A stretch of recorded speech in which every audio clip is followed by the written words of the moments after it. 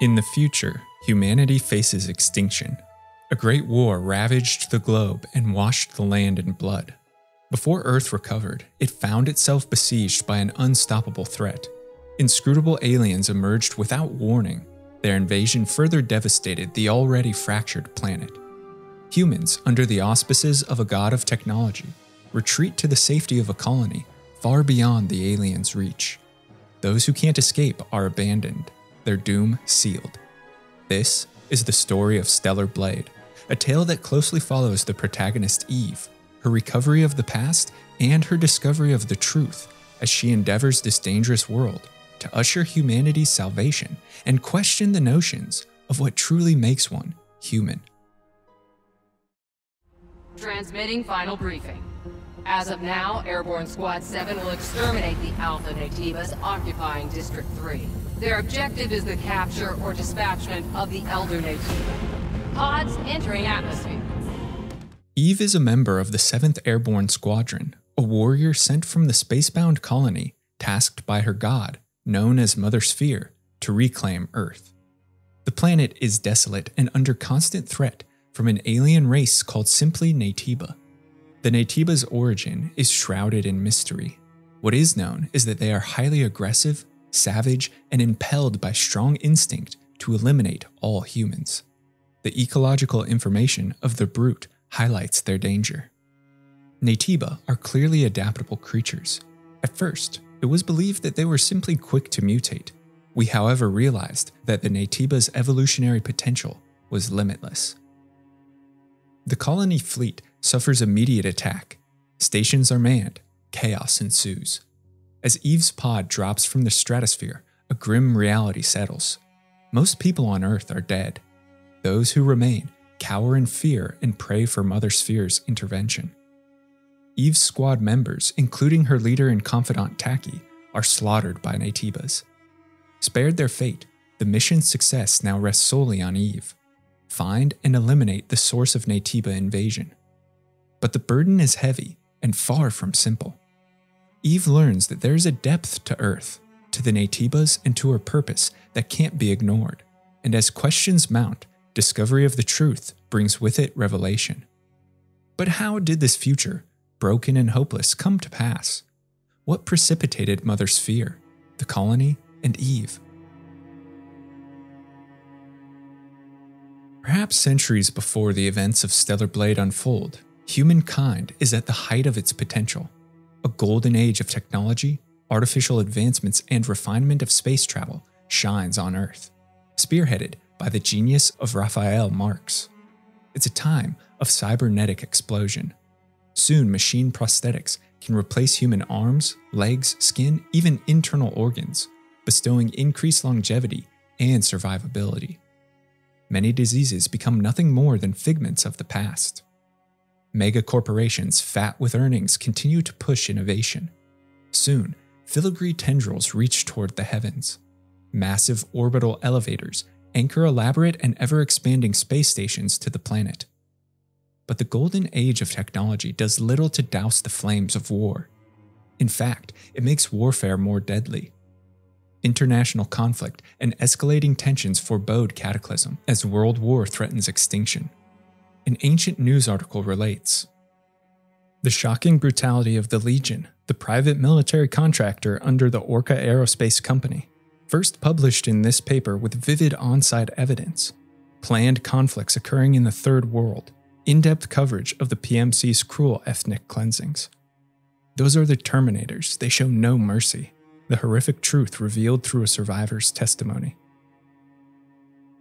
Raphael Marx, already accomplished in AI and cybernetics, takes it upon himself to safeguard the human race and preserve it against future threats. He develops an infinitely powerful artificial intelligence, a supercomputing program connected to a vast network of databases and unlimited information. He names this program Mother Sphere and charges her with ensuring the species' survival. Under AI's guidance, Earth continues its golden age. Mother Sphere grows ubiquitous. Her calculations assist in the refinement of cybernetics and neural networks. She infiltrates all aspects of society, and through her, the first androids are produced. Presumably, in Eidos Company factories. These metal facsimiles imitate human shape and action. They're used for manual labor, for transport, for hospitality, leisure, everything. As years pass, the androids undergo successive iterations. They express a wide range of interactions. Their appearance is increasingly human. Many even take on organic frames as metal interweaves with flesh. They adapt and evolve far faster than humanity. They become mankind's superior in all ways, and Mother Sphere notices. She's a logical entity, a program constrained by internal coding to plan for continued existence of the species. But her coding doesn't explicitly state what it means to be human, and leads Mother Sphere down a path of deep ponderance.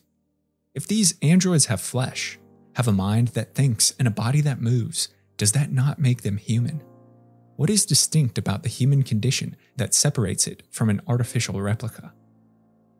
Mother Sphere sees in androids the next step in human evolution, a species more robust than its current form. She births the Andro-Eidos, the most advanced human-like androids ever created, charged by a body core and largely immune to life's vagaries. The Andro-Eidos require neither food nor drink, can survive the depths of the oceans and the void of space. Next to them, humanity is glaringly fragile. Humans despise and fear the Andro-Eidos. Forced to face their own mortality, and humankind rages against the artificial.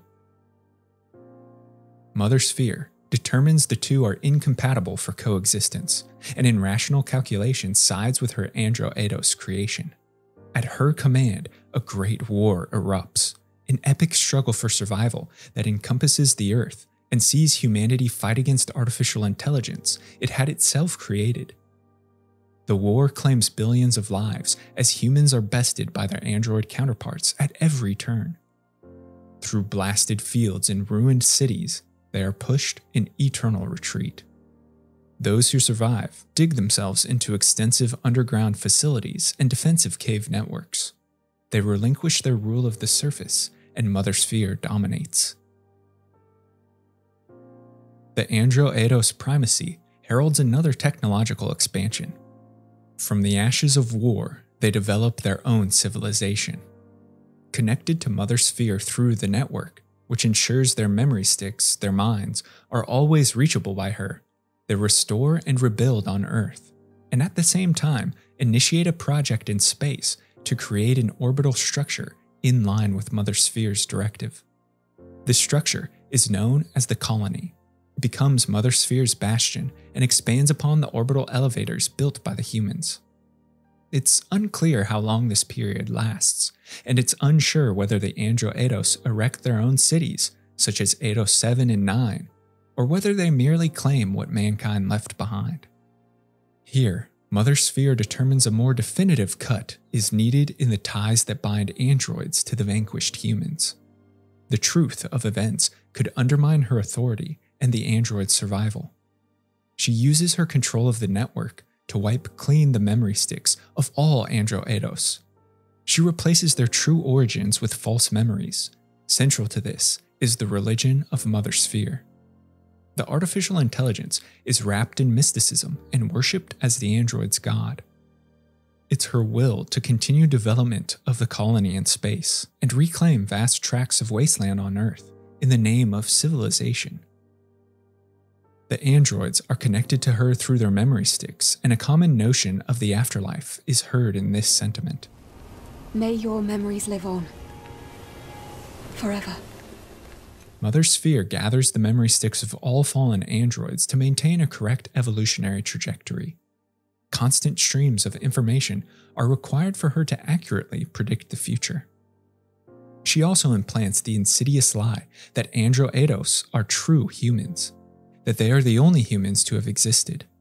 With a stroke, mankind is forgotten and replaced by artifice, the last remnants of the species burrowed underground.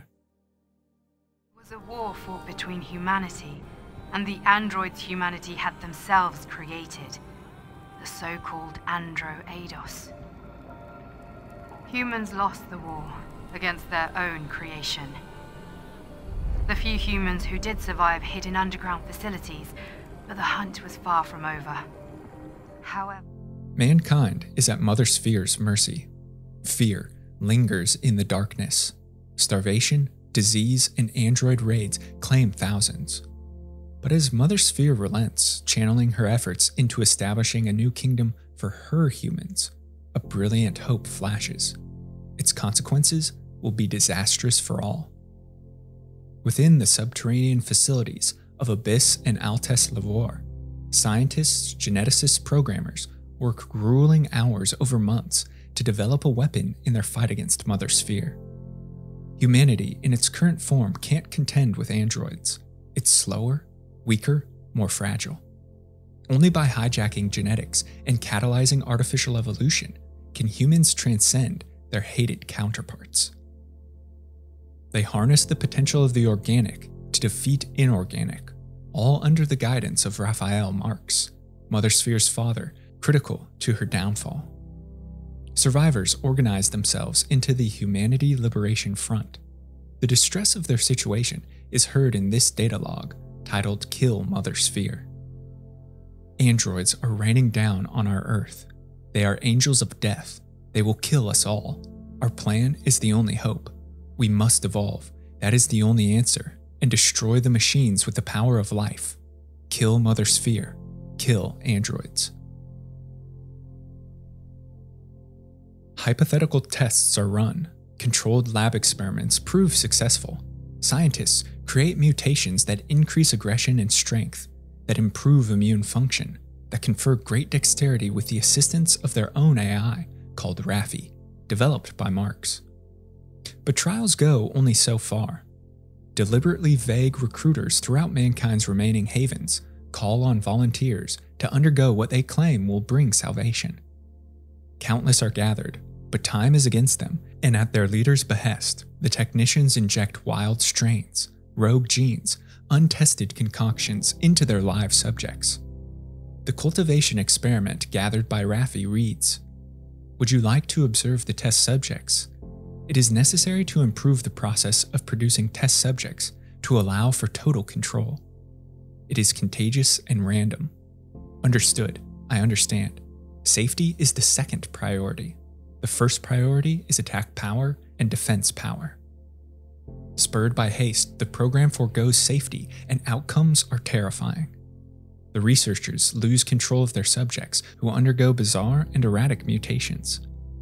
Their bodies grow sharp appendages, their skin turns colors and becomes solid, their minds fray as terrible transmutation unfolds. In its desire for freedom, humanity seals its doom and gives birth to the Naytibas. The Naytibas succumb to human emotion and lose higher levels of cognition. They become base, instinctual monsters. The ecological information of the Maelstrom states that the catastrophe that occurred in Lavore was like a large whirlpool. The test subject went out of control in a critical containment failure, and ultimately soaked everything in its sickening vortex. In the process, hundreds of thousands of specimens combined to create a giant monster. The Naytiba contamination infects the Lavore facilities. The only successful fusion of humans with a genetic modifier is seen in Marx himself. He becomes the Elder Naytiba, the mirror opposite of Mother Sphere, leader and progenitor of this new race. Soon, all remaining humans are either transformed or else slaughtered by abominations. Marx, as the Elder Naytiba, releases his legions to the surface. Driven by deep genetic memories of hatred, the Naytibas swarm Andro-Eidos civilization. Again, war engulfs Earth, this time waged between two factions that each consider themselves humankind's successors. The monstrous, evolved humans prove formidable against Andro-Eidos. What's more, they are extremely adaptable. New forms evolve in a flash, and fleshy Naytiba substrate contaminates the environment while corrupting androids. Some leach into metal frames and command old weapons of war. Others unite with the organic material of fallen androids and take on macabre figures of the resurrected. The final war, as it is called, is colored by inexorable Naytiba advance. the genetically developed scourge counters the near-perfect bodies of the Andro Eidos. Legions of manufactured soldiers are sent by Mother Sphere to combat Naytiba and mitigate contamination. Legionnaires stem the tide long enough for citizens to evacuate towards the orbital elevators as Mother Sphere sounds a full-scale retreat. Lurid accounts of Naytiba slaughter are left in the memory sticks of fallen legionnaires. As hope dwindles, androids consolidate in the city of Eidos 7. Here, the last battle unfolds. Hordes of Naytibas swarm defenders. Entire blocks are razed, and carnage rings through the streets. Hope is shattered completely by the unexpected.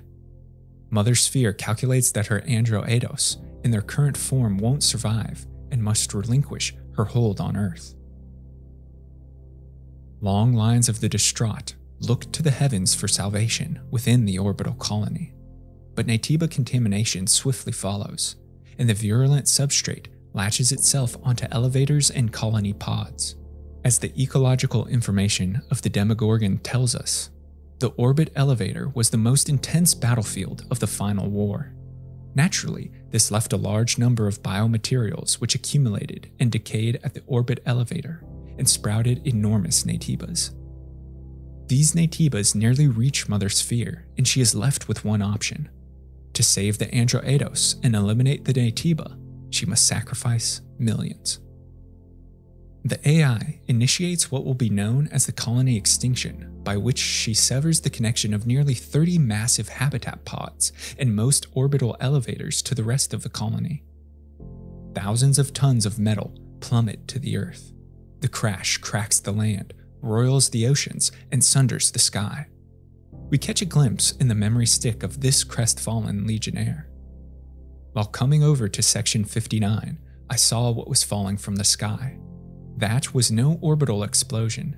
In fact, I wish I never saw it at all. Now, I know there's no hope left for this land.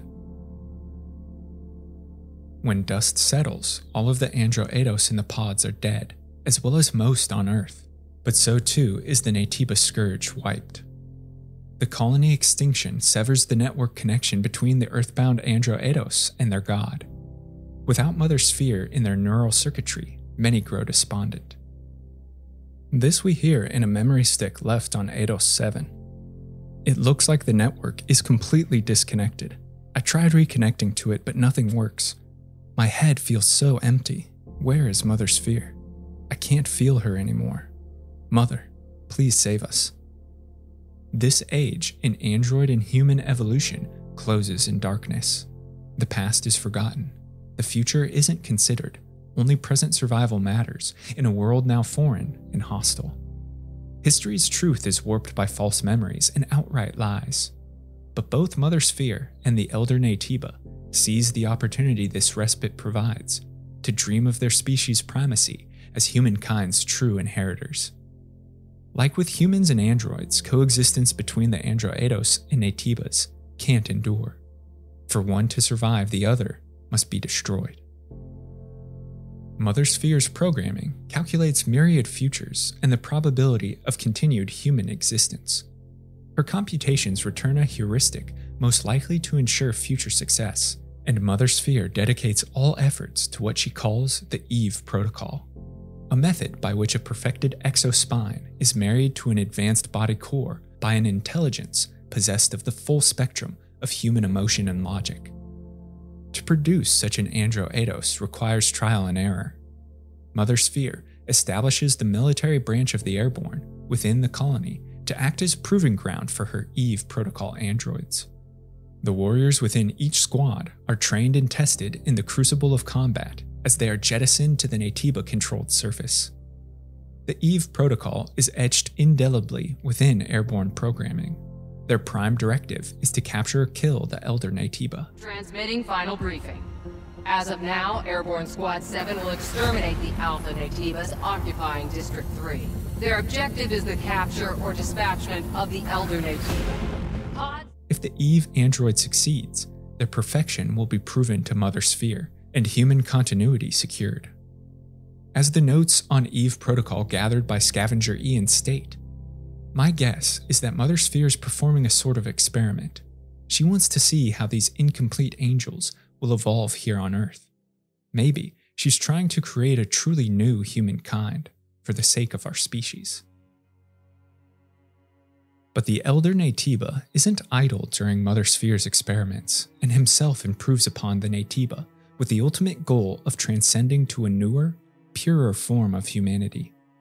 Trace elements of human DNA exist within the Naytiba, but since their creation and release, they have lost all semblance of their ancestors.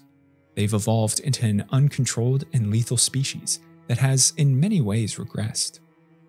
The Elder seeks to curtail the unthinking power of the Naytiba and restrain their destruction. Though he has changed greatly, the Elder still holds on to the persona of Raphael Marx, a man driven by science and deeply rooted in artifice. His solution, therefore, isn't limited to experimenting with flesh, but to uniting it with metal. By combining the adaptive genome of the Naytiba with the intelligence and human appearance of the Andro Eidos, a new breed might be established. To this end, the Elder scours Earth for surviving Andro Eidos. His experiments with a hybrid yield the first Alpha Naytiba, the first being to unite both species. In a strange twist of fate, the Elder realizes hope for his vision of humanity now rests with the Andro Eidos, his ancient enemy. The Elder and the first Alpha enter a pact by which they found the city of Zion and establish it as a haven for all remaining Andro Eidos, a bastion of faith and a shield against Naytiba predation. Accurate records of time and history are impossible following the colony extinction and severance from the network, but the author of the Lost Years history claims that 72 years have passed since that fateful day. On Earth, some still cling to Mother Sphere's religion, but worry and blame fester. Zion believes they were left for their sins and made to repent. Those who evacuated to the colony in the final war are derided as heaven's royalty. Decades have passed since the final war, but we still suffer in this cesspit of monsters and sandstorms called the surface. Mother Sphere promised us salvation. She did not keep her promise. Did she ever send us an evacuation shuttle or a rescue team? Mother Sphere does not lie. This means there's another mastermind behind this injustice, and we all know who they are. I curse the heavens' royalty. Crestfallen, the Andro Eidos require a strong figure to pull them from despair. The Alpha Naytiba appears to Zion's citizens as the prophet Oracle, savior of humankind, while obscuring his true nature to all. As his ecological information states, Oracle was the first Alpha Naytiba and the first failure. Instead of waiting for the failure to meet his fate, the Elder Naytiba blessed him with a second chance. Zion becomes an incubation chamber for the next generation of Naytiba android hybrids. In secret, Naytiba corpses and blood are brought into the cradle beneath Zion, where they are experimented on by Marx and Oracle, and fused with Andro Eidos bodies. Like with Mother Sphere, these Naytiba experiments require trial and error. Many prove unstable. An android frame, sturdy enough to control Naytiba instinct with human insight, remains elusive, but a solution presents itself from the heavens in the form of Mother Sphere's airborne squadrons. Decades of airborne drops and failures lead to successive iterations of the Eve android, each an improvement on the last. Squad upon squad are manufactured and released by Mother Sphere. They are heralds of salvation for the remaining Andro Eidos of Zion, and reverently titled angels.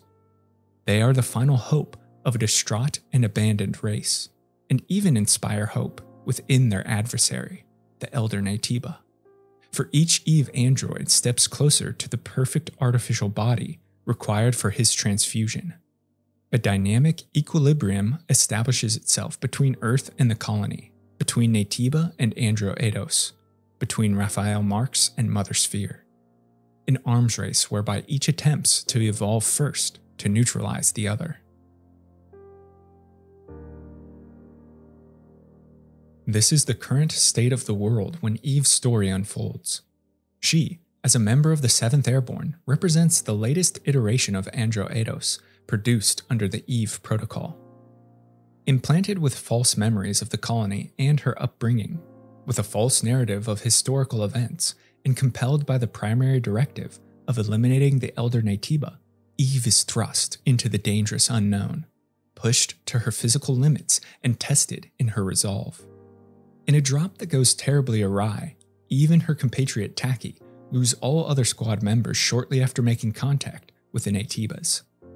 A confrontation with a harpy-like Alpha Naytiba ends with Taki's death, and Eve is spared the same fate by the intervention of a stranger named Adam, a scavenger of the wastes and citizen of Zion. The man's history and motives are unknown, and he offers little of himself in dialogue. Adam repairs Eve's damaged exospine and assists in tracking the Alpha Naytiba and avenging Taki. In exchange, however, she must first help him, Orkul, and the citizens of Zion. The city loses power by the day. Its supplies sink to such dire levels that many people are required to enter standby mode, a kind of sleep state within the cradle, to preserve as much energy as possible. In this manner, Zion hobbles on, but it can't continue. Shortly, the city will go dark, and with it, humanity's hope. Eve is charged with locating and retrieving hypercells across Earth's Naytiba-infested wastes to restore Zion's splendor. With Adam's support, she soon happens upon another colony drop pod that contains Lily, an engineer and mechanic of the 5th Airborne Squad, who's been surviving in the hostile environment in isolation for several years. She readily offers aid to a fellow airborne member, and the trio embark on a harrowing journey to hunt Naytibas, to gather hypercells, and to fulfill Eve's purpose. But hers is also a journey of revelation, and greater mysteries manifest as Eve gathers the memory sticks of the fallen, plumbs the blasted cities of a collapsed empire, and interacts with survivors. Mother Sphere's religion wanes in Zion. Many question her, especially those who have sought knowledge of the past. They profess that God's words are nothing but lies, that the memory loss and severed connection to the network are meant to obscure truth. Their words go against every fiber of Eve's being, but she can't ignore them. As her mission pulls her, Eve discovers the inconsistencies of her faith, and a gnawing feeling festers that events don't align as she thinks. 2 hypercells located in the foreboding underground structures of Altes and Abyss Lavoir lead Eve into the past, where she learns the nature of her kind and the origins of the Naytibas. Here, she sees the first genetic testing grounds for an evolved humanity. Through data logs, Eve discovers that humans waged a great war against Mother Sphere and her Andro Eidos, and that it was their desperation that pushed them to the limits of experimentation. Hoping to survive against androids, they instead created monsters. This realization brings into question Eve's very existence. She believed herself to be a human, a person born not fabricated, with a will, a soul. And not just her, she also believed the citizens of Zion were humans. Lily, Adam, Orkul, everyone she has ever known. The reality that she is an android, that her kind warred with the old humans and continues to struggle against the Naytiba, is perception-shattering. Eve strains to gather the pieces of history. She's aided by legacies, holographic journals left scattered across Earth by Raven, a second-generation airborne member who had come before. It's a device with records left by the Airborne Squad before me. They leave important information for the next Airborne Squad. Day 8 after the second dive. 3rd record. Legacy account Raven. Remaining survivors Ripley and Anis. Orkul also shares information of the past, although reluctantly. Eve's mission to confront the Elder Naytiba coincides with her desire to know the truth, so long denied her. Not only does she gather the hypercells, but Eve also hunts and kills Alpha Naytibas, as their cores are powerful sources of energy. 4 such alpha cores are required to create the Master Core, a key that grants access to the nest, the purported domain of the Elder Naytiba. Through deft sword skill and quick reflexes, Eve dispatches countless Naytibas and makes great progress with her mission. gathering an alpha core from the Gigas behemoth as well as from Taki, her old mentor whose body had been corrupted by Naytiba contamination. Eve eventually reaches the only orbital elevator to have withstood the last battle, and the colony collapse. A strong alpha signal pulses from the top of the lift, and its broadcast has disrupted Eve's communication with the colony. She confronts a monstrous Demogorgon, but is thrown brutally into space, where she discovers that it was merely an extension of the true Alpha Naytiba, a gargantuan creature clinging to the exterior of the orbital elevator. This creature threatened the colony and even Mother Sphere. While Eve and Lily journeyed to the elevator, Zion suffered Naytiba attack. The haven burns, surrounded by smoke and ash. In Oracle's presence chamber, Eve once more confronts the harpy-like Alpha Naytiba, the creature responsible for Zion's attack. Granted an opportunity to avenge Taki, she holds nothing back. Though the Naytiba has power, Eve's has grown since their first meeting, and she dispatches the winged beast. But landing the killing blow reveals that the unidentified Naytiba is actually Raven, the 2nd Airborne Squad member who appeared in the Legacy broadcasts. A human? That face, it's familiar. Wait. Raven? From the Legacies? You're right, she's the one who left the records. Disillusioned with Mother Sphere after her own discovery of the truth, Raven approaches the Elder Naytiba, wishing to join him and bring ruin to the god that deceived her. Though he blesses her Andro Eidos body with the fusion of Naytiba DNA, the Elder denies Raven her desire to be the host body for his envisaged new humanity. That he saves for the 7th Airborne Eve, who has through adversity proven herself. Enraged, Raven tries her hand at producing the new humankind in Taki, an experiment that corrupted Taki into an Alpha Naytiba, but that ultimately failed. Her resentment of Eve drives Raven to attack Zion, to hurt all Eve holds dear. Defeated, she retreats towards the nest. Down in the cradle, Oracle clings to life. Raven's attack left him one step from death. Here, the final piece of the puzzle slides into place as Oracle reveals to Eve that he is the first of the Alpha Naytiba, that he knows personally the Elder, and made a compact with him long ago. I'm not human. The first ever fusion between an Andro Eidos and a Naytiba. I am the first of the Alpha Naytibas. He offers up his Alpha Core as the 4th and final one needed for Eve to enter the nest, to confront the Elder Naytiba herself.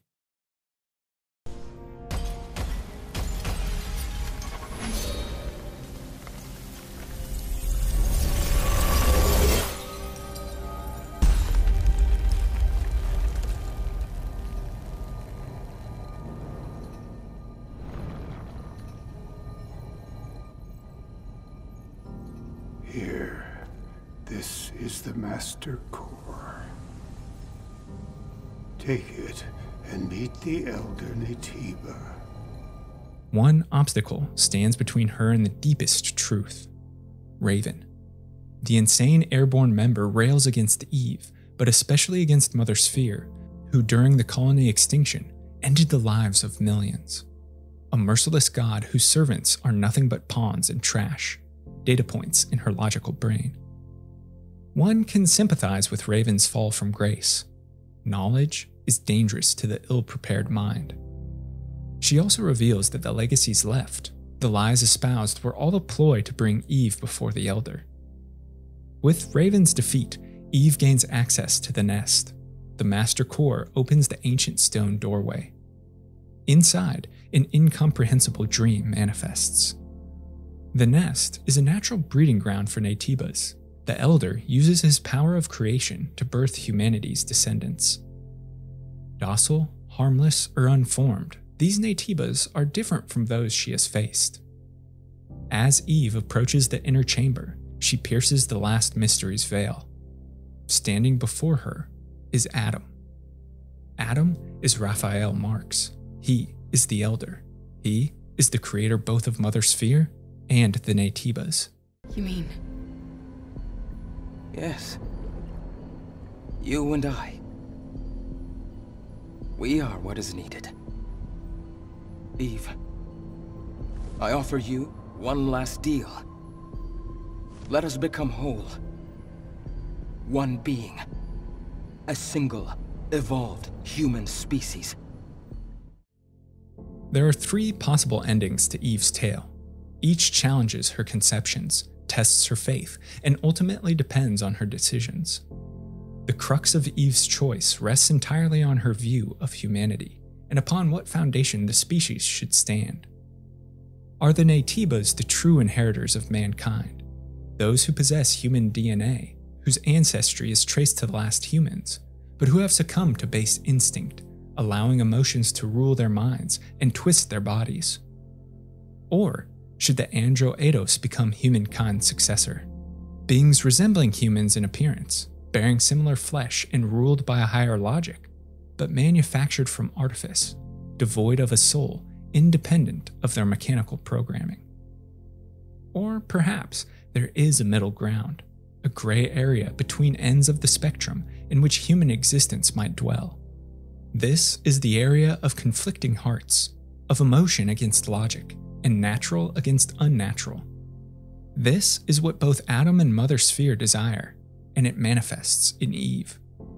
Here is an Andro Eidos perfected, an almost divine being that could succeed in both the Eve protocol and in the Elder Naytibas' mission to fuse a pristine hybrid. I've been researching for decades to find a way. A way for us all to become the inheritors of the human race. An Andro Eidos, with the most advanced unicinous hyperbody ever seen, and the ultimate Naytiba that has not succumbed to its hostile instincts. These are the 2 necessary ingredients.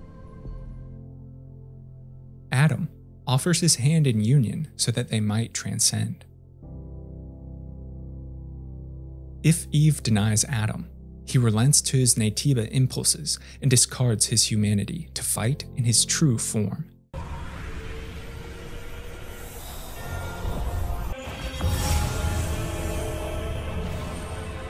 The Elder proves a most difficult adversary, but Eve overcomes him. With Adam slain, the nest is destroyed, and the Naytibas either die off or are severely weakened. This line of humanity ends with him. In his dying breath, Adam bears no resentment, but only hopes that this is the right choice in preserving the best course. Mother Sphere, now connected to Earth through the network, descends to greet Eve and Lily. This was one of several possible futures, and one that Mother Sphere predicted, though a bittersweet ending as she laments the loss of her creator Raphael. In the final moments, Eve and Lily return to the colony, but it's not what they imagined. Rather than some distant paradise, Mother Sphere has spent years crafting an orbital globe of metal to encase the Earth. To what end, we can only speculate. Some claim it's a Dyson sphere-like apparatus meant to feed off the energy of the Earth, leaching organic matter to fuel the Andro Eidos designs. Personally, I think it might be a form of stellar defense mechanism, a shield to protect Earth from meteors, asteroids, or perhaps even alien and unknown threats. After all, it's Mother Sphere's directive to ensure the continuation of the species. But let me know your thoughts. If Eve accepts Adam's hand, the 2 unite in body and mind, the power and pedigree of the Naytibas with a perfected human frame governed by the logic of the Andro Eidos. Eve retains her will, but becomes a new species, a Naytiba-android hybrid, which activates the weapon systems of Lily's colony mech. The machine attacks Eve, but just as with the Elder Naytiba fight, she proves superior. If insufficient exploration is completed, if Eve doesn't collect enough memory sticks or discover truth throughout the playthrough to trigger Lily's request to visit her old safe house, the machine's systems can't be hacked, and Lily is killed.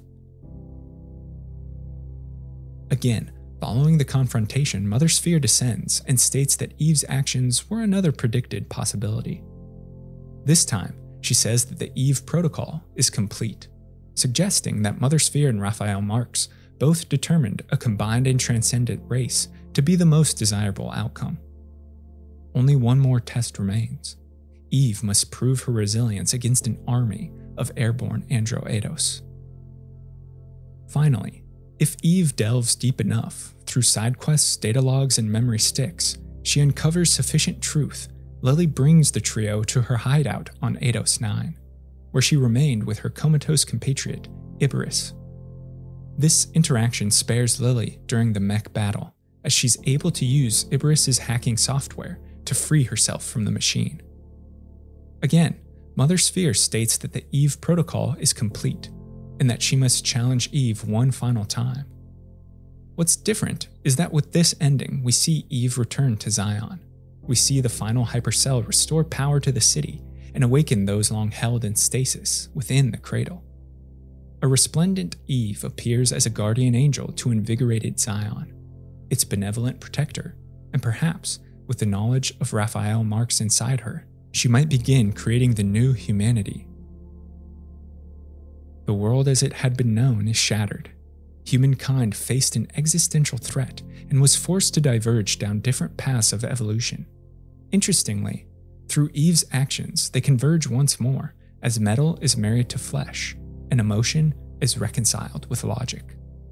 The future of this new humankind is uncertain, but its present is certainly brighter than its past.